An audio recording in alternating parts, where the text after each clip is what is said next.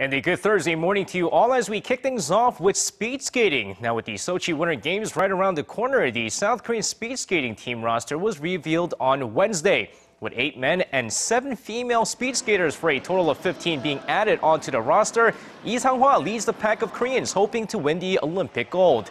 While she'll be competing in the women's 500-meter and the 1,000-meter event, Mo Tae-bwan will be competing in the men's side, with Lee Seung-hoon competing in the men's 5,000 and 10,000-meter events. Meanwhile, 35-year-old Lee Kyu-hyuk, who debuted back in 1994, is set to compete in his 6th Winter Games as he hopes to win his first Olympic medal. And now moving on to our Wednesday night's KBL action, we had a couple of games take place, starting off with the Changwon LG Sakers take on the Goyang Orions. Now, first quarter of the game, Chris Massey leading the way for LG as he puts up 10 points in the quarter as LG takes a 23-16 lead after the first quarter. Second quarter, the Orions are able to cut the deficit as LG goes into halftime with a slim 36-32 lead. Third quarter of the game, LG starts running away with the game as they take a 9-point lead going into the fourth, but a huge comeback from the Orions tied this up at the end of regulation.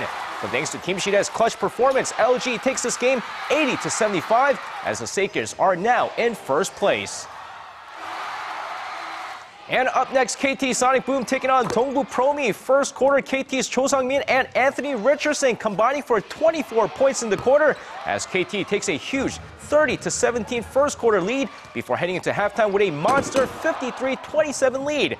Second half, Dongbu's defense improves as Lee Seung-jun tries to get the team back in the game, but the first half deficit is too big as KT hangs on to take this game 84-70. And now finishing things off with Wednesday's V-League action, Korean Expressway led by Nicole Fawcett's 40 attack points beat GS Caltech's 3-1 over on the women's side. Meanwhile, let's take a look at Uricard taking on LIG over on the men's side. Now, first set led by Sean Rooney. Uricard takes the first set 25-18 before LIG levels it up in the second set with a 25-21 set win. Despite Thomas Egger's game-high 24 attack points, Uricard does a great job spreading it around as 4 different players scored double digits, including Sean Rooney with 19 points. Uricard will cruise through in the next 2 sets 25-17, 25-18 as they take this match 3-1.